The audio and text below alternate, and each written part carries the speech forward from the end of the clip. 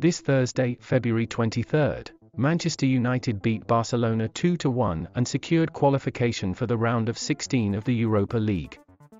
Brazilians Fred and Antony scored the British team's goals at Old Trafford, while Lewandowski scored for the Spanish team.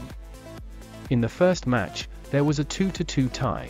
The game, in the 16th minute of the first stage, Bruno Fernandes brought down Balde inside the area and the judge signaled a penalty. In the collection, Lewandowski kicked high, in the left corner of Kessié, who even brushed the ball, but could not avoid the first goal of the Spaniards. In a blunder by United's defense, at 44 minutes, Barcelona stole the ball in the opponent's area. Kessié kicked, but Casemiro blocked it.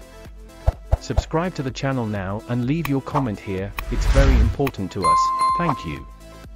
Continuing, the hosts came back better for the second half and, at 2 minutes, Bruno Fernandes passed on the edge of the area to Fred, who kicked in Ter Stegen's corner to leave everything the same at Old Trafford.